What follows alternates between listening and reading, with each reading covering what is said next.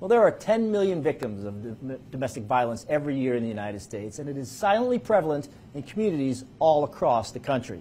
Shannon Bates is the new Executive Director of Safe Shelter for Domestic Violence Services in Savannah. She's here this morning with Development Director Catherine Autry to discuss how their organization will be spreading awareness and prevention information throughout National Domestic Violence Awareness Month in October. Good morning. How are you? Good morning. Good. A very important month coming up for Safe Shelter, but if you don't mind, I was hoping you would kind of introduce yourself. I know you're no stranger to nonprofits in our community, but relatively new to Safe Shelter. How long you've been there, and what are you finding out about the organization? Sure. I've been there since February, so just a short 7 months, and really it's eye-opening how much the community needs us. So we're the second largest shelter, domestic violence shelter in the state, and we are constantly overflowing our 48-bed emergency shelter, so greatly needed. Yeah, greatly needed year-round, especially in a couple of days with Domestic Violence Awareness Month nationally. You're going to have a very busy month there. What is the kind of the emphasis heading into that month? We just want the community to be aware that we're here to help, to protect victims, to prevent domestic violence, and to promote change in our community. Right. And Catherine, there's a full schedule of events that month. Yes. I know you kind of have a grasp of several of them, and they're going to start off pretty early. The first week, you've got something going. Yeah, on Monday, we're going to kick off DV Awareness Month with our annual ribbon tying.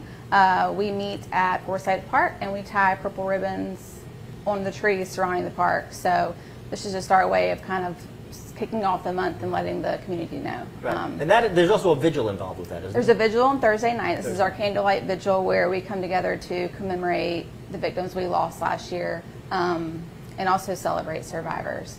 So it's a really nice event. And then I know there's one kind of middle of the month as well. Yep, we're having a masquerade ball on Friday the 13th. This is going to be at the Thompson Savannah, who we have an ongoing partnership with.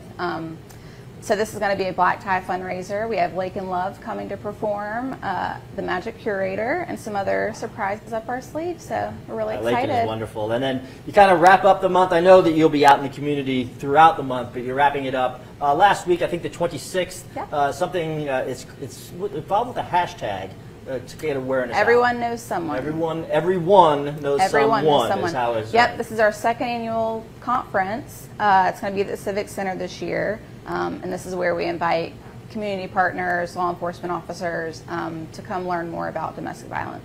Fantastic. And Shannon, again, it is important to get word out year-round about this. What does October do for you to get you and SAFE out into the community and spreading word? I think having that spotlight helps victims come forward who might not have known about us or might have been hesitant otherwise. Right. And you know, you provided some statistics, if we can pull those up. They really are quite disturbing. And one of them is that there are 10 million victims, as I mentioned earlier, every year in the United States of domestic violence. Yeah. That's, I mean, it's hard to think about. What that calculates out to is 20 people physically abused every minute. Right. Remarkable. Right, and last year we helped almost 1,900 people in our community who were impacted by domestic violence. Wow. And if you can see, those numbers also apply to our local community and our state community. This is a national issue. Absolutely, absolutely. So, And we get folks from every zip code in Savannah. So Safe Shelter is not just serving Savannah. We should mention that it's regional, that your clientele. Yes, we get folks from Liberty County, Bryan County, Effingham County. We do have partner shelters throughout the state, but we get the bulk of ours from Chatham County. Hey, Catherine, if folks want to get involved, how can they reach a Safe Shelter, and is there an opportunity for them to volunteer as well? Absolutely. Visit our website, or you can email Shannon or myself, and we can get volunteer hours started immediately. What is that website, if so folks can do? SafeShelter.org. Right, and that's where they can also get tickets to the gala, right? Yes, It's absolutely. fantastic. Ladies, thank you so much. Congratulations and good luck with Safe Shelter. It's such an important position in our community, such an important organization, and we look forward to you doing great work over there. Great, thank you. Thanks, Tim. We know that you're both going to be out and about throughout October, but then also continuing that message all through the year. Every day. Appreciate it. Thank Thanks so you. much. Thanks, Tim. Still coming up on Morning